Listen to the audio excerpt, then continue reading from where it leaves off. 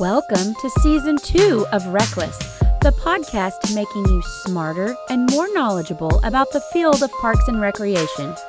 Join hosts Shane Mize, Jay Tryon, and Tom Venniro, three career-long friends from around the country as they dive into the world of parks and recreation with a surprise guest each episode. Laughs, leadership, life. This is RecLess. Hello, and welcome to RecLess. This is our 6th episode of Season 2, 28th total. I keep forgetting before every show, so I got Shane to keep me on track. I am Tom Venniro, joined as always by Shane Mize and Jay Tryon as we Tryon. Yeah. I was gonna say, I don't know who that is, but I'm here. New job, new name. So we are here today, Jay Tryon, trying to bring you a little bit inside of our world of parks and recreation. And I got a really special guest for us today. I'm very excited about that. How are you two guys doing today? Doing good. Excited to be here. Good. It's happy we to be missed here. a week. It's good to be back. I was gonna say it feels like it's been a lot longer than it has, even though it hasn't been that long. But it's weird not having a week of talking to you guys face to face.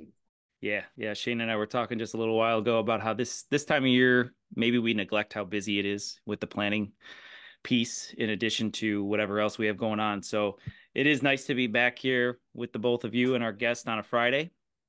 To start off today, I'd like to ask you a quick question, and it's in regards to leadership.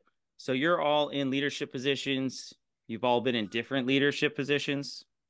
And so I want to know, just from your perspective, what quality or maybe a couple qualities or techniques do you use to motivate your teams and create what you feel is a successful workplace environment? Love it. I could talk about this all day. I knew you could. Yeah, yes, go for it.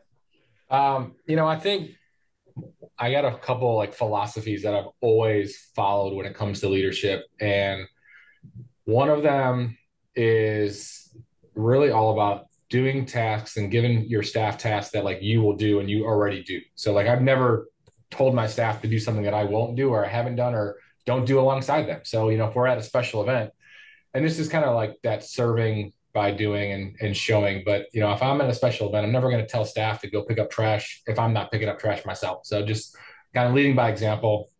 And I think building relationships outside of work and just knowing, getting to know your staff and know, what brings them joy. I know we've talked a couple of times throughout this podcast about the 6 geniuses. Mm-hmm. And, that kind of leads to it. It's just what brings you joy, but not just inside of work, but outside of work. So you have those conversations, how was your weekend? Maybe it's about your kids' sports tournament, or maybe you went on a vacation, just getting to know them. And, the more you can build a relationship with your staff, the more that you can build trust and honesty and respect. And that just goes to leadership. And, they're going to respect you and really want to work for you and hopefully, thrive to be a strong leader within each other, of them leading you and then you growing a leader within them.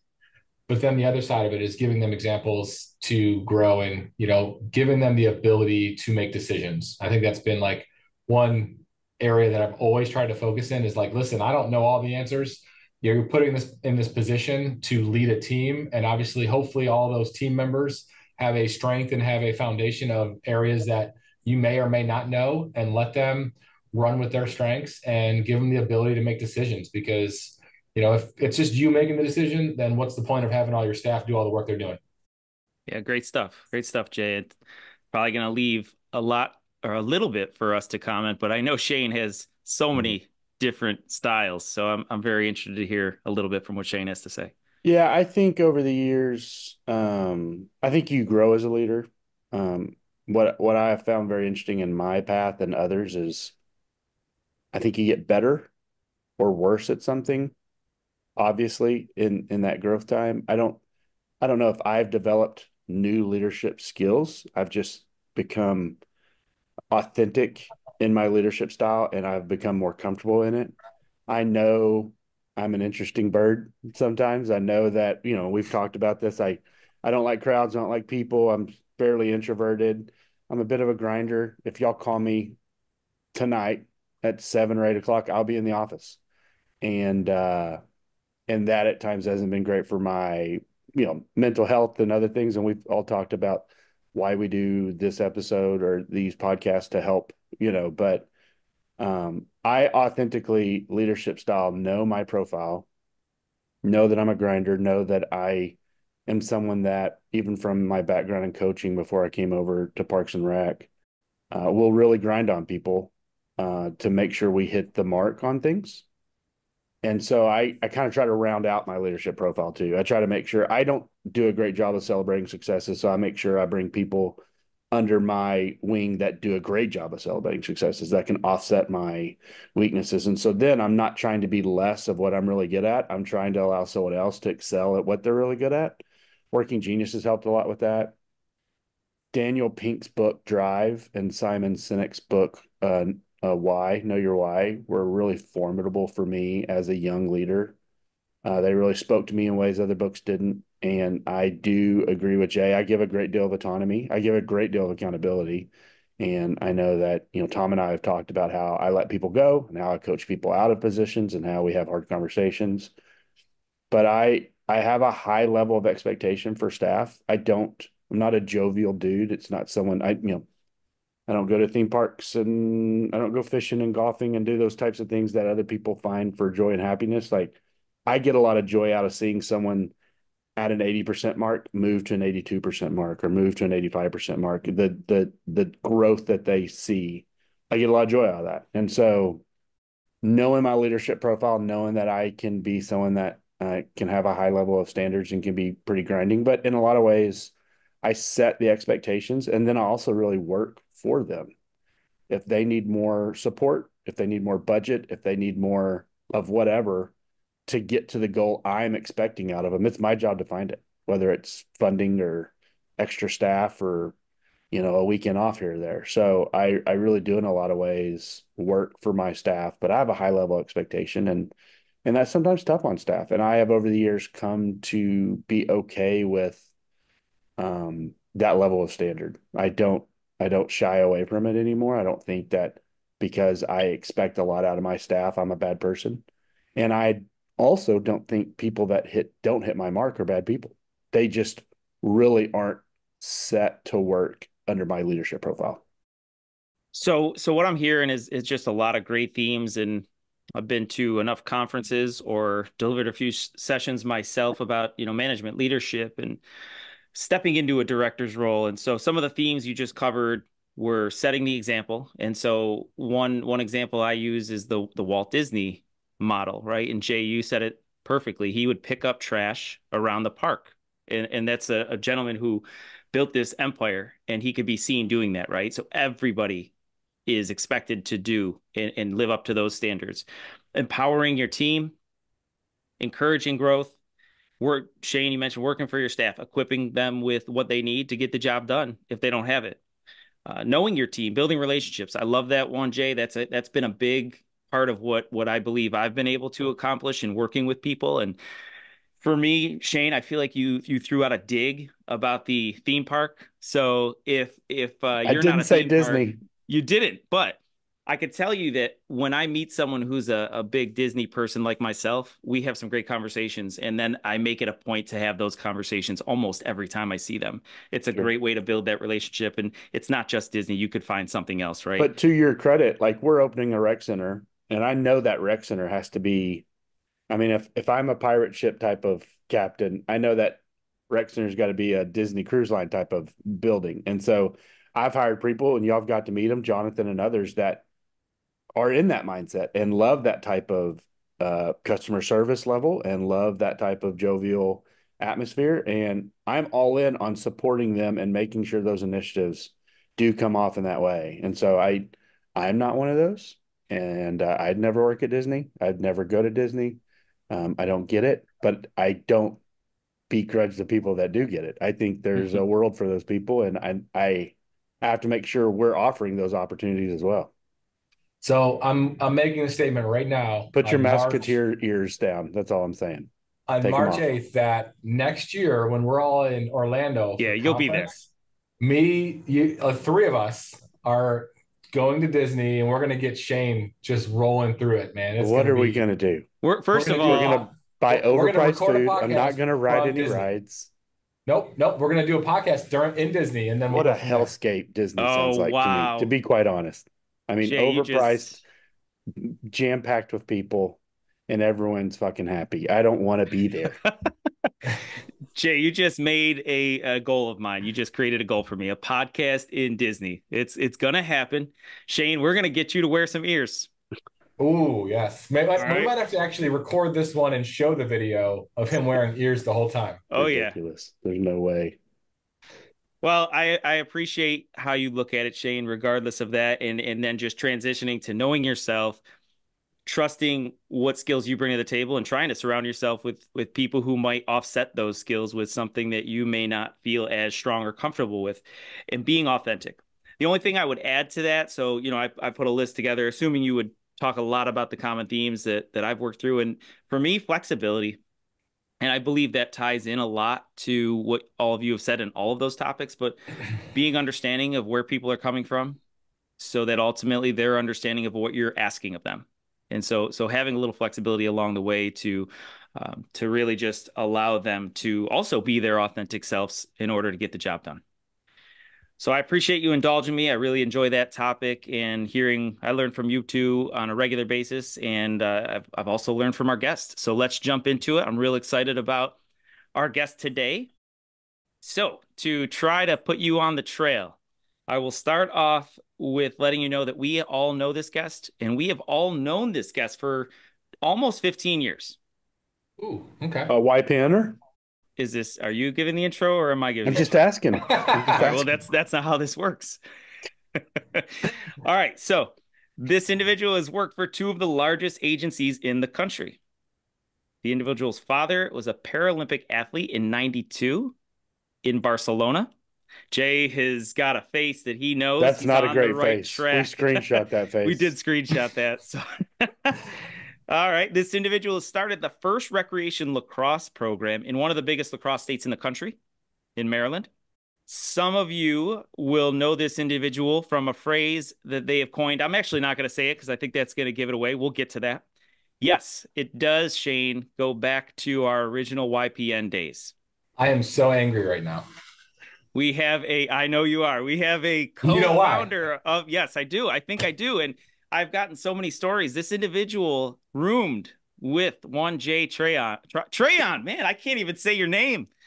This Another individual reason why I'm roomed angry. with Jay at their first NRPA conference in Baltimore, as I understand it. Is that accurate? Did I get that? Or you were at least, you went to the same conference together. So co-founder of their own clothing line, a fellow former Robert W. Crawford Award winner, and a very optimistic sports fan, as their name would suggest, being a Carolina Panthers football fan. No, I've known from nobody? the second, I think I know who Oh. it is. Yeah. I've known from the second you started, and for the record, this is my guest next week. That's Get why I'm angry. out of here. Awesome 100%. sauce? This is my guest next week, so I got to find a new guest. You got you got an Atuya sized hole in your schedule? I do. All right. We got it. Welcome to the show, Atuya. Gentlemen, What's up? Jay, I feel so bad about this. No, don't. That's the Wait, game. That's the game, brother. You I got want to it. know who reached out to you first. Did you book with me first or Tom, or did you even Tom forget you booked with me? all 8 schedules a year in advance. Tom did it. Tom was on point. So I have to give him that. I have to give him that. But I do have to say this, Shane. I'm looking forward to getting my big man hug with you. Yes, sir. With you having the Mickey Mouse ears on. Oh, no. It's the only thing that can make our hug even better. So I'm definitely looking forward to that. I'm gonna get sick that day. So welcome, Atuya Cornwell, Chapel Appreciate Hill it. Parks and Recreation Director. Thank you for making the Appreciate it. time. Welcome. I may have been on point with gathering the guests. I still can't say my own co-host names, Don't worry but about it. It's been a long day or week or a couple of weeks, whatever you want to call it. That's So, great. let's jump before we jump in. I think I made a mistake in interpretation. You both attended Baltimore together. That's correct, right? That was your first conference? You had it right. No, okay, you had it all right. Okay, all right. Jay might not remember this, but we were roommates. You don't remember that, Jay? Don't, but I thought I was with Chris. I thought I was with Chris Matthews my first conference. No. Well, let me say this. Baltimore was the conference that we went to. Yeah. I had received a fellowship, and you also had one. You were selected from our department in Mecklenburg. Correct. Yes. And we were two young professionals going from Mecklenburg, and we roomed together, man. Okay. Yeah. Yeah. I mean, Atuya and I go way back. We worked together in Mecklenburg County back 2006, 2007, 2008. So very long time ago. And it's been a tremendous honor to see his career grow throughout the years and talk to him and stay in touch with him. Absolutely. Love it. 100%. Program committee member. Former 100%. Yeah, those good days on the program committee. Absolutely. A lot of connections here. And I want to get started with staying a little bit on theme of our first question. So I mentioned something in the intro. I kind of just threw out there awesome sauce, and I didn't want to give it away because I figured maybe Shane and Jay knew that. So Atuya, you're a really great presenter. You're a proponent of personal and professional development, and you've coined this session in this term, awesome sauce. First of all, I love all kinds of sauces on all kinds of food. So I could relate. He oversauces things. I may at times. That would be his catchphrase, right? Oversauce. Oversauce. So in general, I could relate. And the concept, as you know, I understand it, is basically you're identifying some ingredients that you bring to the table, the best ingredients that make up your awesome sauce. And you're sharing that with your world, whatever that environment is around you. So absolutely. If you can maybe kick us off here, elaborate on the concept of awesome sauce, your inspiration for it, and maybe how our listeners could utilize that in their day-to-day. If this doesn't start out with when I met Shane Mize, I'm going to be disappointed. When I met Shane Mize, my awesomeness just elevated, right? But appreciate it, Tom. And once again, it's a pleasure to be on. I really, really thank y'all. And whenever we have opportunity to connect, even if it's just a few minutes, like I get so energized and inspired. And I appreciate y'all, for this y'all input in my career development and just being able to build with y'all over the years, man. So it's been wonderful. So awesome sauce, and it goes back to the program committee day. So, I had my opportunity in RPA to serve on the program committee. And then after my tenure was over, I was like, okay, I've been sitting on this program committee, getting to read all these great sessions and knowing the process. So I was like, and for me too, I often share I'm naturally an introvert, but I was like, I'm going to put in a session. And fortunately, I was in Prince George's County and in Maryland at that time. And I had met a gentleman, a good friend, come to be good friends, and he's in youth development. His name is Courtney Grange. So we thought about this concept of, putting in a session, and he wasn't a Park and Rec person, so I always thought that's a good thing, right? On a programming session, bring somebody outside, right? That's right. So that was cool. So, and he had did this concept similar to Awesome Sauce with educators, right? Those that work with youth. And so we looked at it, we organized it, and kind of tailored it a little bit towards park and recreation professionals. And really the concept about Awesome Sauce is really what makes you special, what makes you unique, right? And going through that process, and as you talk about your favorite sauce, shout out to Polynesian sauce from Chick-fil-A. Shout out to Brian Furman. We went to high school together, and he has his own barbecue, and he's down in Georgia. So shout out to his sauce as well. But when you think about those possibility, here we go. Do it. Come on, Brian, hit us up. There you go. But when you think about those, when you think about your favorite sauce, it really inspires, and you think about, man, what are those ingredients that make you who you are? So, when we have the opportunity to have this engagement, a couple of weeks ago, I was down in Georgia, Georgia Recreation Park Association, shout out to them for their Women's Leadership Summit. And it was phenomenal. We had a great time. But when you take that time to really evaluate what makes you unique, what makes you special, I think it also is super important how it impacts as you build your ecosystem and build your network. And for me, I think I shared with Tom, I think I had a period in my career where me being a little bit of an introvert and those not knowing that I was an introvert at times was kind of having some maybe negative results. Like, for example, there was an opportunity that came along, and at the time, my supervisor, I guess they didn't think I was excited about the opportunity. And I was. But as an introvert, often, we digest, we process. I was super excited about the opportunity. She didn't think I was, and she actually had pulled the opportunity away and said, I don't think he doesn't want to be involved in that side of it type of stuff, right? So I think once again, it also goes back to making sure that you take the responsibility, right, of making sure you're your biggest advocate.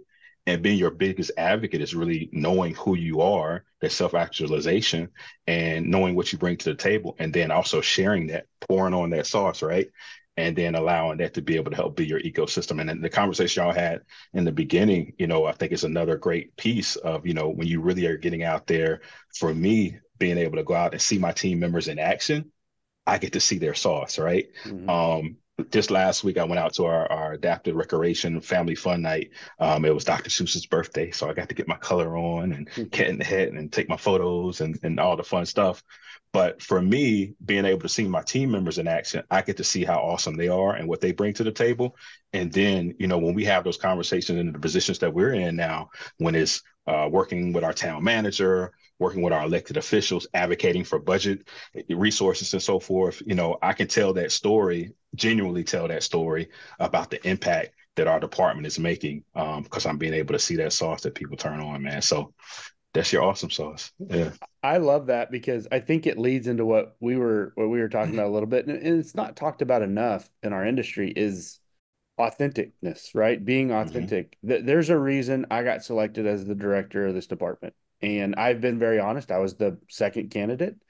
And, I have felt over the years that, if that was ever redone today, I'd be the first candidate. But I had to step in, and I could not try to lead like the gentleman they first offered the job to. I couldn't lead like the gentleman we were replacing. I couldn't lead like, a Maxwell book was telling me to lead. Everything I was doing was, you're taking from it, you're trying to build, but it's very important, I think, and we've talked about this on the podcast too. I can't try to be Chris Nunes, because I'll get 3 steps down that path and then find myself in a spot where I don't know what to do. And if I called Chris, he wouldn't know what to tell me, because I was imitating him, not being him. So I wouldn't even take the path he took. I would take the path I thought he was going to take. And so he can't even help me out if I'm even trying to imitate him. It's the best way to do it is to be yourself. There are very few people in our industry that are more unique and authentic, I think, than Atuya. The clothing line, for example. I mean, just you got to meet my park superintendent, Junior. We took a photo together, and Junior, we talked, I don't know, 15 minutes, 10 minutes. Junior got to go to Dallas and meet Atuya. We walked away, and Junior's like, "That's a cool dude," and he didn't have that interaction, his first NRPA, with everybody else. But you can tell your authentic nature through your conversations. How do you feel comfortable being that person that is just saying, okay, I may be the only person that has this idea of being a clothing designer, and maybe what people perceive of someone that designs clothes versus being or wears a really colorful outfit, like you were talking about at Dr. Seuss night. How do you feel comfortable being you? Because we've all grown up in this industry, and it's really cool to see you land as a director, but we all battle the insecurities of, am I right for this role? Am I being too much of myself to get this role? And when do you come out of your, cocoon and become, hey, this is who I am. This is who I'm going to be. And this is what the department needs. I know the department needs me to be authentically me, so I can serve authentically. Where do you find comfort in that? How do you find your strength in that? Yeah, absolutely. And as y'all know, often, man, my father is my hero. As you heard earlier, he was a Paralympic athlete, power lifter, in competition, got up to about 475 out of world records, national records. So my pops, man, really, and I often in my Awesome Sauce presentation, I share that my inspiration of knowing about being your authentic self, from my pops and the impact that it can make. And I really kind of leaned in this probably the last several years, like really realizing that being in this, opportunity to be a public servant, I've really always just wanted to be able to make an impact, at least on 1 or 2 people, like my pops has made on hundreds of people. And growing up, man, I really saw it in action. I shared a story. I was like 12 years old. We were in Seattle, Washington. It was the National Veteran Wheelchair Games.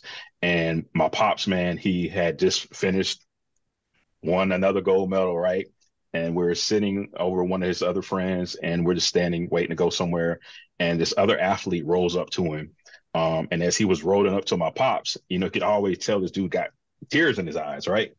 And he asked my dad, he was like, are you Cater Cornwell? And my dad said, yeah, I'm Cater Cornwell. And all he could get out, this in his emotion, he was like, you got me here. He said, you got me here. And then he rolled to the restroom to get himself together. A guy that was with him said, basically shared with my dad, man, that guy had just within that year had became, paralyzed. And he had saw my pops. Cause like my pops, man, back in the day, man, he was like, the Michael Jordan of wheelchair sports, right? People would camp out to see him get ready, whatever bench he was going to bench on, because he was the heavyweight, right? And he had commercials. He was in Jet Magazine, had been featured on ESPN, stuff like that. So the guy saw my dad's story, and it helped him get to those games. Like, he wanted to be there, man. So just to see that impact, and between my pops and my mom, just them as a unit, how they've been able to do it over their lifetime, it really motivated me. And that time when I was 12 years old, that really changed my life, man. And here's the thing. My pops is always so authentic. And he's been in so many settings, man. My dad was on the White House lawn when they signed the American Disabilities Act, right? Wow. So he not only did the sports side, but he was also, how people say like LeBron, more than an athlete. My pops was that, advocating for people with disabilities, advocating for veterans to make sure they get their benefits and so forth. So he's been in so many settings. He's been in settings like I used to go with him on Capitol Hill, man. He would meet with House of Representatives, senators, and stuff like that. But the coolest thing about my dad was, let's keep it real. Sometimes you have people, they could be in a certain room and a certain title comes into that room and they'll stop talking to you to talk to that title. That's not my pops, man. Like, my pops was always, and him and my mom, like, genuine. And, I've seen him with, we were in London, and, we got to meet Prince Charles, coming to meet the athletes. He met, back in the day, Marvelous Marvin Hagler, shout out to the New England area, right? Just several names, but what I'm saying is that those people could come into the room or a space, but he's still going to finish that conversation, and he's going to bring that other person that he was talking to meet that maybe higher celebrity person or personality.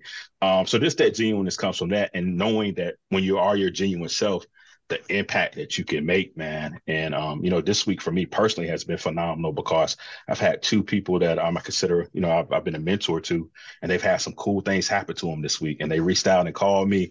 And that's, once again, is a reminder to me, man, like, man, it puts me in a good space that, like, I have been able to kind of, impact some folks along the road, man. And for me, this month, I have to give a shout out. Jay might know her. So March 17th is 20 years for me full time in this industry. Oh, wow. So me and Carla Hoover started in Mecklenburg County on the same day. And every time we see each other, we'd be like, March 17th, 2004.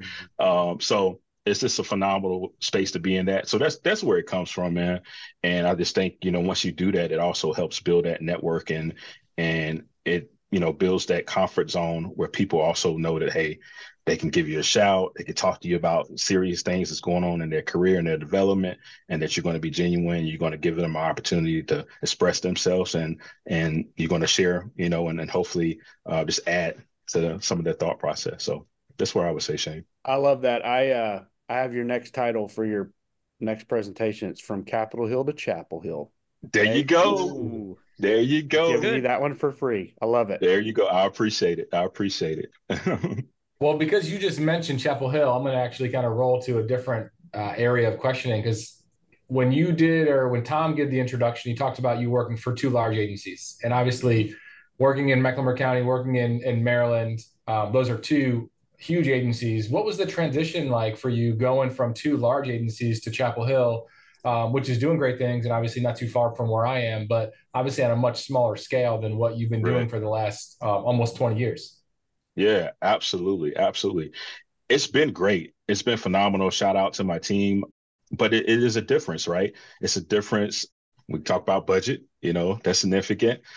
Probably my division budget when I was in Maryland, my last role with the Youth and Countywide Sports Division is probably double of what my department budget is here, right? Yeah. So that component, it's also been a lane where I would say that at times, which I have embraced and really enjoy, like the interaction that I have here, like we're such not just beyond the park and recreation department, but the town as a whole. Like the other directors, the other departments, we work so closely together. The planning director, when it comes to affordable housing, it's just so much of a collaborative team.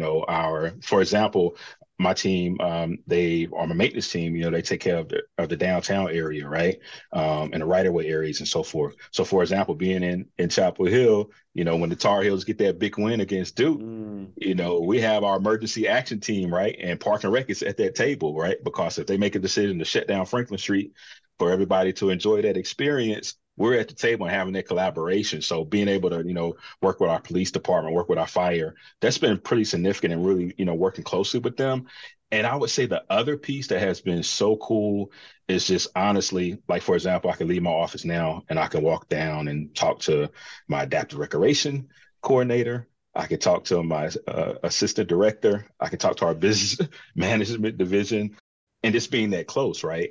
And then also, like, when it's time to go out and check out, like when I get done here, our team has a Foundations of Leadership course that they've been facilitating. Is over at the library. I can walk to the library, right? And a lot of times when I'm going out, checking out my facilities and programs, I can pretty much get around in like a 10 to 15 minute thing, right? Yeah. Shout out to Prince George's. Love Prince George's County. Bought my first home there. Always will be a fan of that. But you know how the Beltway and the traffic, right? In order, I could, it could be a 2-hour process to get to, a certain area. So that's been unique. And then just having an opportunity that you actually on a daily basis really get to see community members and talk to community members. And once they find out, oh, you're the director of Park and Rec. Oh, I love your program, this impact, that it's having on my kids and so forth. I had a meeting about 2 months ago, and we were talking, and a lady came in, and before we got started with the meeting, she said, "Oh, I saved this." She pulled out the article when I was named for the Daily Tar Heel for when I was named director. So it's cool stuff like that, and I think sometimes maybe you don't necessarily get that at a larger agency. So it's been cool on that, but I think also leaning in on and you do this at larger agencies too, but I think here more significant of those potential partnerships and so forth. And we have a great partner when it comes to UNC. Just a couple of weeks ago, from our Hargraves Community Center, our after school program, the kids got to go and be with the Tar Heels men's basketball team pregame on the court, national anthem in the locker room as they were celebrating. So shout out to Coach Davis and UNC Athletics for always kind of really embracing and taking them on and being a positive experience. I mean, like, to be able to do that with one of the top teams, the team that's going to win the national championship this year, like, those kids are going to remember that forever, man. So just those great partnerships as well has been phenomenal being here. So I think that's the difference. And some of it, like I said, even at a large age, I definitely have to always give a great shout out to the commission, the Maryland National Capital Park and Planning Commission, because even though it was such a large agency, always still felt like family, and it still feels like family, even me being here. Yeah, I think that's interesting. A suburban park system, like when I worked in the city of Fort Worth, we had our own planners, we had our own maintenance, we had our own contract. Like, you could silo, you could say shove off to Public Works. I was never high enough to be able to do that, but the director of Fort Worth Parks and Rec could have almost operated like their own city. They had their own HR department, they had their own planners. But me here in Pflugerville, no, I have to work with planning. I have to work with PD. I have to, you do need those services. Before Tom comes in, just because you've hit it a couple times now, I've never worked in a college town. I mean, I guess in Fort Worth, I worked at TCU, but Chapel Hill is a true blood college town. It's one of those towns you when you think of Chapel Hill, you think of UNC, more than you think of the city. Were you always a Tar Heel fan? Are you a Tar Heel fan by default? Or were there any Duke photos flirting around that you had to hide or delete off Facebook? No Duke photos. Okay. I have always been a Tar Heel fan. My brother went here for college, and I have two older brothers. They're 11 and 12 years older than me. So my oldest brother went here.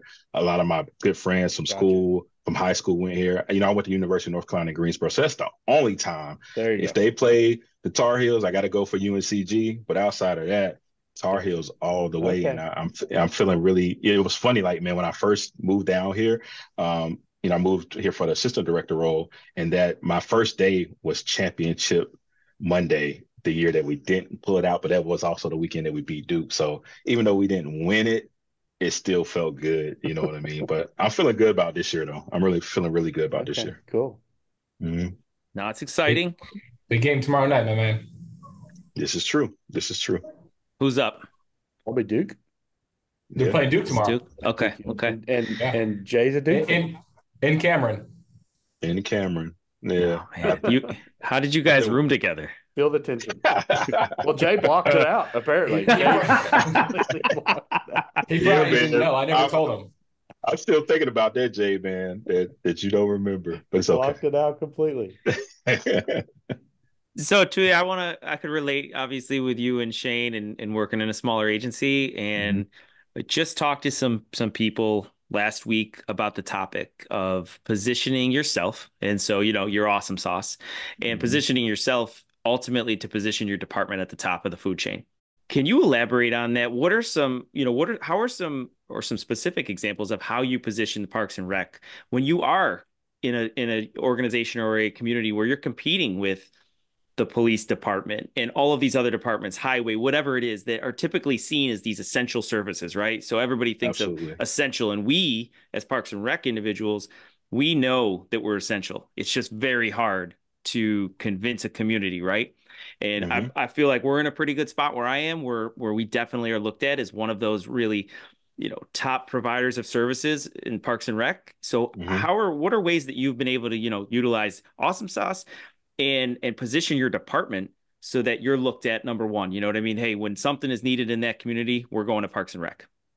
Absolutely. And I think a couple of elements. One is the storytelling.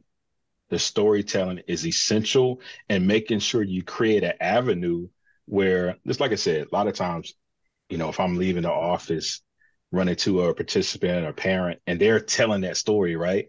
So, and saying how much impact that our department has been on their lives, right? So making sure, one, you have those avenues where you can receive that information, and then receive those data points, those talking points, and connecting with the community and giving them a platform, empowering them to be able to share how impactful we've been on their lives. That's super, super important. I think the other component is when you have an opportunity, and I see it here, the collaboration piece. So often, I can talk with fire, the fire chief. The fire chief is an advocate for Parks and Rec, because we do stuff like we do training sessions, like our aquatics team, does life-saving, instruction classes when it comes to emergency management type of stuff. So at times too, being very innovative when it comes to some of those budgetary asks. And a lot of times it's a collaborative approach. We might go with fire, or we might go with public works when we're making an ask, or so forth. So I think that's another component. Also, I think it's being very fortunate, and here, shout out to our town manager and our entire, the leadership team. They proactively give us an opportunity to tell those stories. And being able to have a audience, we're in budget season now, budget development season process right now. So there'll be times when we have work sessions with town council, and we'll have an opportunity to come tell those stories and tell real stories too. We can tell the stories as it relates to the positive impact that we've been able to make, but also be able to share that if we haven't received additional funding for rises in cost of services and so forth, this is the impact that we're having on us right now and what could have in the future. Now, a lot of times for us, we often say that we really punch above our weight. But sometimes, the need might get lost in that, right? Because they're seeing public facing, they might not see, because we're making it happen, right? But being fortunate to have leadership that gives you an opportunity to really share that authentic experience and what's going on with your team, so you can really advocate for them when it comes to resources and so forth, is super important. And lastly, I would say the opportunity that really puts it in play is, and I'm going to go back, to just that impact. And for me, I think being here, and this is going to go to all our experience, like with NRPA and being involved in state associations and so forth. Like, I really strive to be the biggest champion of Parks and Recreation and telling those stories. Because at the end of the day, people do have concepts of parks and recreation, but it's the most important, for me and my team to make sure that we're bringing forth and leveraging some of those best practices, trends, look at what some other college towns are doing from a park and rec perspective. And making sure we're bringing that to the table. And so that's phenomenal. And then I said that was the last thing. The other piece is, I've been very fortunate here, and we're here as a department, that we have some great community advocates, really champions of parks and recreation, and providing them an opportunity and space and being in tune with them. So then they know, kind of know what our needs are. They can, advocate for us when it comes to some of those budgetary resources, or just also those collaborative approaches, right? When we're having our Arbor Day and, we have our friends of Chapel Hill Parks and Recreation, making a significant purchase on trees and helping us promote those events, or doing an Adopt a Trail, program, and having over 100 volunteers out there. So really leaning into those, when we have our Special Olympics program, all the volunteers to come out and make that happen. So really leaning into those key relationships and those positive relationships, and making sure that we continue to foster those. I think that goes a long way too. That's a great answer. And you nailed it. And it's important for people out there to realize too, and just to give yourself a little credit, Atuya and your team, those relationships, those community advocates, those elected officials, whatever, managers, they're not always inherently there when you start a position. You foster those relationships, you build that, and it takes time. It takes equity, as you mentioned before. So, it's you have to work for it, but they're out Absolutely. there. It's possible. It's able to be done. Absolutely. I got a question for you, Atuya, and it's something that we've had others on this podcast who have transitioned from assistant director to director, but I don't know if we've ever asked this question. And I want to peer back behind the curtains a little bit on mindset wise, but everyone, if they're honest, Jay's an assistant director now. You were an assistant director. I've been an assistant director at times. I think Tom has served in that role. There's something you would do differently, right?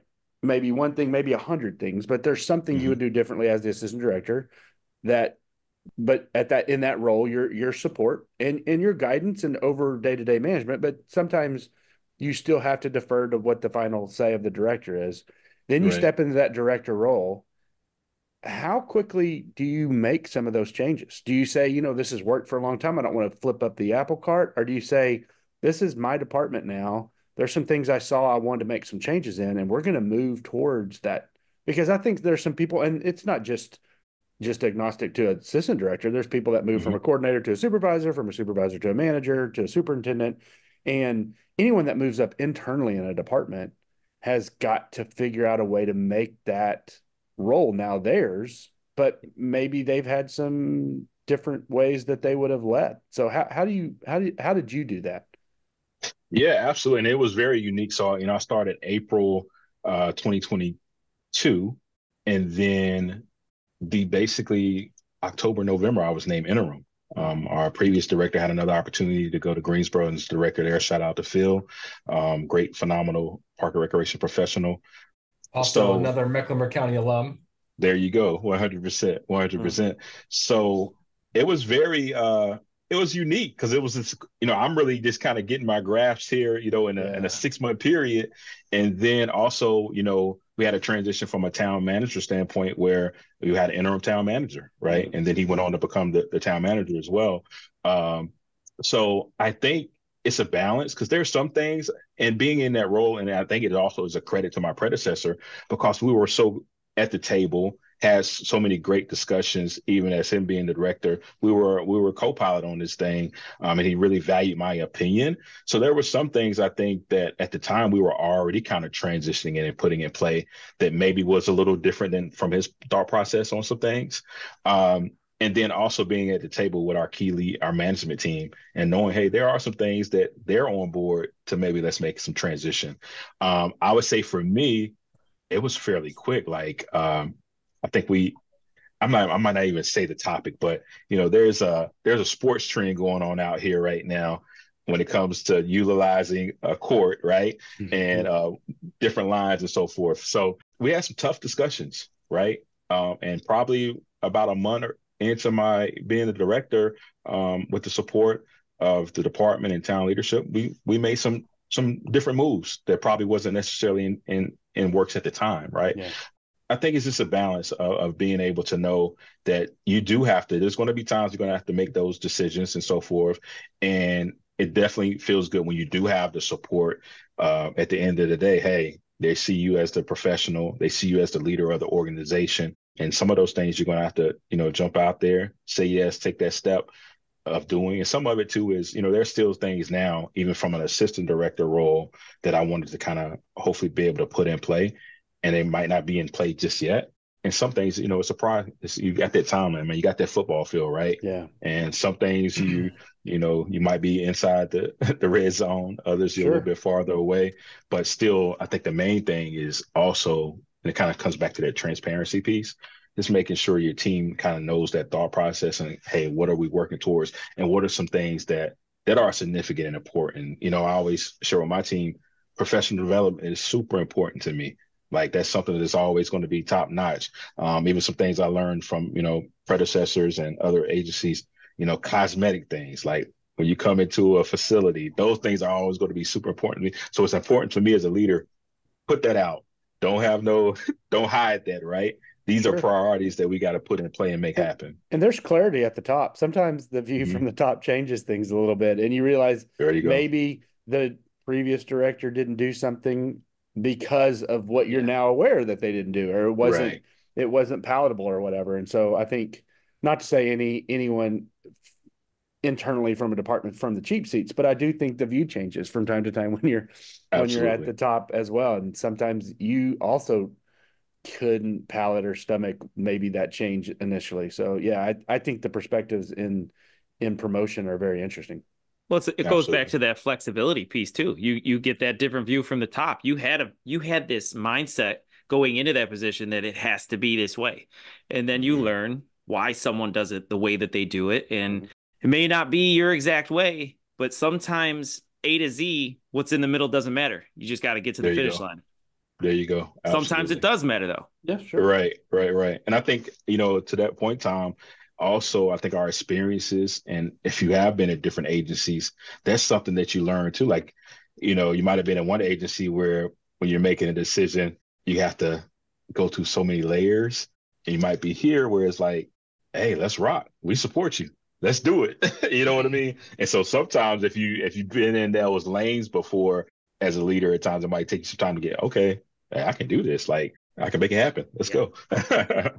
Well, I think also from like the leadership perspective of what you just said, if your predecessor before you didn't allow some people to make decisions or to go in that path, and then you want that, it can be a big learning curve for the staff too, to understand like, oh, cool, like Atuya is okay with us doing this. I don't need to follow like 18 different steps like I had to before, and not using that as the example, but it's just, trying to gauge with the team when you get to that ability to make decisions and understanding like why it was done in the past the way it was, and maybe you can change that and then allow your staff to feel more empowered.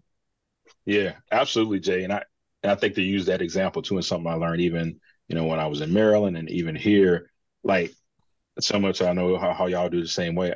I love going out to our programs. I love to get the invite. Sometimes I joke on my team, like, y'all don't invite me, man. I feel a little, because I always tell people, the emails are going to pile up, the calls are going to, but I'm never going to sacrifice like not going out to support my team and being there and seeing things. But the reality is when I sometimes do that, and early on in the game, sometimes team members have, not so positive experiences when directors or assistant directors came out to see things. Because, somebody told me like, sometimes as soon as they come out, then 10 minutes later, I'm getting an email after they leave of what wasn't right. You know what I mean? So I kind of had to start learning that and digesting that to make sure, and it's a learning experience, right? As your team learns you and they're like, nah, when Atuya comes, I'm coming to have fun. I'm coming to pitch in, help out. I'm coming to get my selfie, our Ussie picture, to be able to share. But definitely, I think that change in experiences and knowing that our team members have, especially, you have team members that have been 10, 15, 20 years, they've seen several different leadership ways and approaches. So, those things are real. And I think we have to take that into account. And as a leader, don't take it personal, just realize that it's genuine. And I think the main piece is as people get to know you and to see your genuine approach, I think they'll support that. Yeah. you mentioned a few minutes ago about professional development, and that's obviously like the root of a lot of things that we've done. And that's what brought all of us together many years ago and kind of kept us so connected, because we had a desire to be involved professionally and grow and go through YPN and go through different NRPA committees and groups. When you're leading your team, what has been a grinding point of like making sure they stay involved professionally? Or, have you had staff that maybe didn't see that as a value, and how do you turn that into an opportunity to teach them like the benefits of it? Yeah, absolutely. Absolutely. I think I've been fortunate here. We've had several team members and even new team members that have came on in the last year or two, and they've had that involvement already. So I'm being really excited to be able to just continue to foster that. I think the one piece that comes into, especially when you start thinking about maybe some of those national conferences and those things that are a little bit more expensive, like as a leader, I've been really thinking what our team is just the creative way of how we can, on a budgetary side, be able to make sure we're supporting those opportunities, right? When you're at an agency, like the commission, they're sending hundreds of people, right? At Chapel Hill at times, and when I'm going to, like last year, I think we had 3 people, right? So just trying to be creative when it comes to that. I think also is this, as a leader, this setting the tone and sharing stuff. Like I just shared, the Sports Commission in Durham is having a women's leadership summit.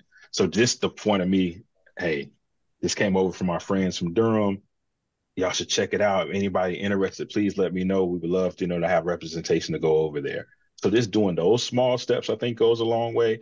And then I think having that platform and ingraining it into your day-to-day. So like when we have our supervisors team meeting with our management team, I'm often bringing stuff or leveraging our other team members or leaders in our organization are bringing stuff from the North Carolina State Association or bringing stuff from NRPA to the table and saying, hey, did you check this out?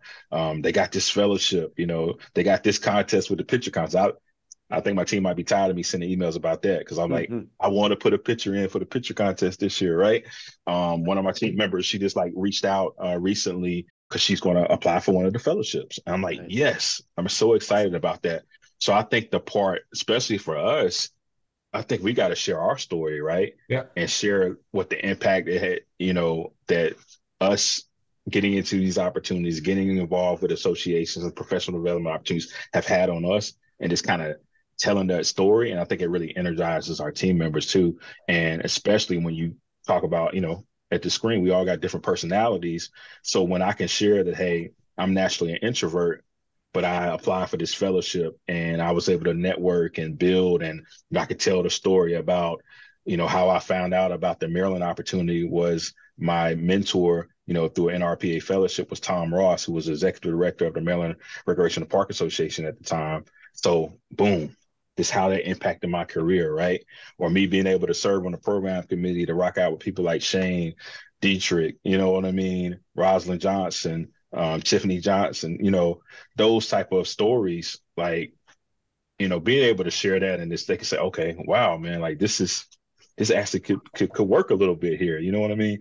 So I think that component too, but also just, as you mentioned earlier, I think this really setting the tone and making sure that's a core priority. So when we have like our business plan conversations and stuff, the development, and I'm so very thankful for here in the town of Chapel Hill, even like, this past October was Employee Appreciation Month, and just the thing that we did on a whole grand scale of making sure that our team members know how much we appreciate them. And a part of that appreciation is what we do to hopefully, invest into our team members from a professional development standpoint, and putting resources behind it.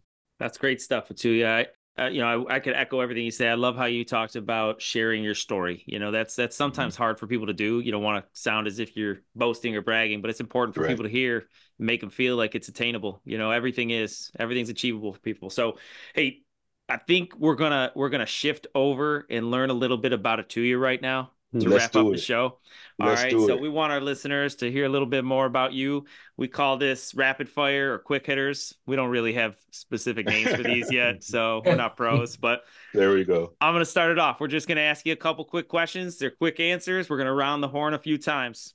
Favorite non-Carolina Panther UNC sports team? Let's go Washington Capitals. Oh, all right. Alex Ovechkin. There we go.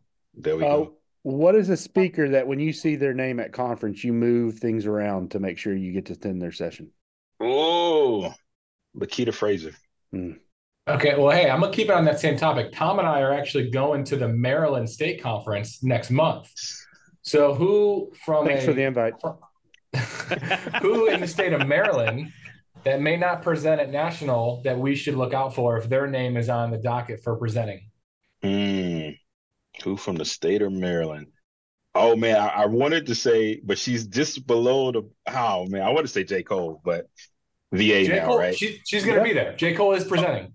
Okay. J. Cole, definitely J. Cole. You know, she used to be in Maryland, so yeah. Yep. So J. Cole and I we're still on the CPC together, and I know she's going because we were hanging out with Courtney from Maryland at the winter meeting a couple weeks ago. So I know J. Cole will be there, and she is a great speaker. Absolutely. Enjoy the food too. All right. Enjoy the food. I guess that changes my next question. What food am I supposed to target while we're in Maryland? And I've been there a few times, but give me something. Oh, definitely crab cakes and the crabs. But also, if you venture down, it's unique in Maryland, right? You're right there geographically, DC, Baltimore, Prince George's, but when it comes to the mambo sauce, and we talk about awesome sauce, the mambo sauce that goes on the chicken wings and the fries, you probably got to dip down to Prince George's and DC to get that. That's not necessarily, and here I'm a Carolina guy trying to tell the DMV folks, but I don't know. That's kind of what I picked up on. Like, that's not really Baltimore style, but definitely if you can venture down and get that, but definitely from the crab, and I would say mambo sauce on chicken wings and the fries. It's a must. Answered two of my questions. I was going for the next question was sauce. I'm just going to stick with that mambo sauce. Hey, I'm pretty sure someone mentioned mambo sauce on a previous episode, but I don't recall. I feel like that's true, but I don't recall either. I mean, was it Roslyn? It might have been Roslyn. Probably could have been Roslyn. A book recommendation. Do you have a good book recommendation? So a couple weeks ago, I was in a training. So I would say Smart Leaders, Smart Teams, Roger Shorts. And he actually resides in Chapel Hill, and he actually was a part of the training. And so we had a book that we prepared for that. Great book. You mentioned earlier mentors and people that have helped you get to where you are. Who are, one or two your favorite mentors that you still reach out to on a regular basis in our Park and Rec world? Yeah, absolutely. Definitely got to give a shout out to Steve Carter and with the Maryland National Capital Park and Planning Commission. So Steve Carter. I would also say Azivia Little. She was on my first ever interview panel when I became from Mecklenburg County. So her. And then, man, I know you said more mentors, but these folks, I would say, started out as my mentees. But when I get to rock with them and talk with them, so Coyote Lewis, Pat Young, who helped start the recreation lacrosse program in Prince George's County. And then my man Cody, who's up in Philly, and me and Cody got to connect. We've been playing phone tag a little bit, but I actually was connected through him. He was a student, and somebody from the YPN back in the day connected me to him because he likes a little fashion like I like the fashion as well. So yeah, not only the mentors, but also the mentees who have become mentors. Coyote, that name was a trigger, man. What a great dude. He went to NERSA, right? He went to the sports side up in New Hampshire. Yeah, Campus Rec side of there. Yep, absolutely. What a another YPN name for sure. That guy always had a smile on his face. The happiest dude. A joy to talk 100%. to. Well, 100%. Maybe Jay can call him and replace you with him. Let's make it happen. So let me ask you then, just for clarity, did you have it on your calendar next week too, or did you just cancel that one and say, "Hey, I'm going with Tom"? He played the game. Yeah, I played the game, man. I really felt so bad. I didn't send you my resume. I was like, man, if I do that, that's really like great. Going overboard. Well, see, what's funny is I had a note to reach back out to you over this coming week to say I need your resume so I can do a little bio. Don't hate the player, hate the game. That's what this is, baby. That's great. Well played.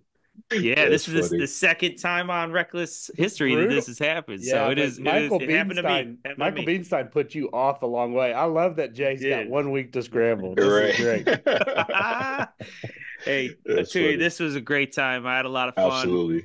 Thank you for joining us. This is great to see you, man. 100%. 100%. I appreciate y'all, and I'll echo what I said earlier. It's always a pleasure, and it's just a rejuvenation point, man, when we have an opportunity to see y'all. And much continued success. Keep pouring on y'all awesome sauce, because y'all definitely have made an impact on my professional career, and consider y'all friends, man, and keep rocking this RecLess thing, man. 100%. Appreciate y'all. Same. And when y'all come to Chapel Hill, look me up. And just know we're about to win this championship. So I'm excited about it. Jay's got to wear. He's got to wear a UNC shirt or jersey after this win, right? Yeah, we need to make that happen. We need to make that happen. Great. Thank y'all so much. Saturday night. We'll see how it goes. Thanks, Atuya. All right. Y'all take care. All right. Thanks, Atuya. That was awesome. A lot of fun. Man, I'm telling you, man, he was my guest next week. That is so great. That feels so never good. happened that way. I feel so good about snaking you, Jay. Did you know, Tom? No, he didn't tell me. Oh, that's right. Well, it's funny that he didn't tell you, because Beanstein told me. Tom reached out to me, and I was like, cool, put him off. But Tom Beanstein did. He could put you like in December, in the middle of October. So you had some time.